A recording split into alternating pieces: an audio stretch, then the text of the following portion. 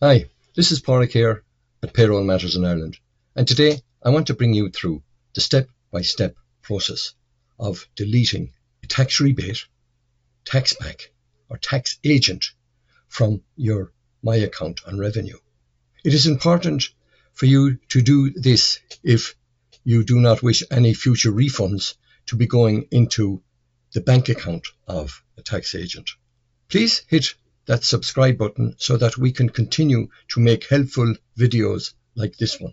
After you log in and entered your secure login details, you will be brought to a welcome screen to check and ensure that your bank details are correct, as any refund due will be paid into this account.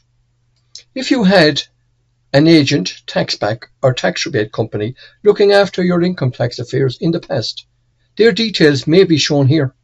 You should ensure that all information entered here is correct before proceeding. If your bank account details change, you can update this information by accessing the My Profile link at the top of the My Account homepage.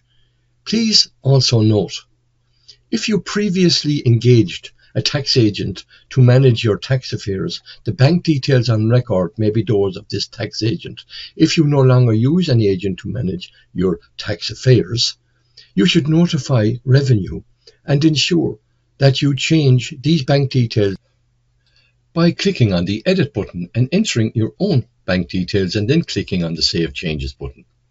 We have assumed that you have identified that an agent has been authorized to complete tax returns and thus claim tax refunds on your behalf. You have also determined that this agent has amended the bank details on your Revenue My Account to that of their own, in which case any refund due will be paid into their bank account, and they will pass this on to you less any charges they impose.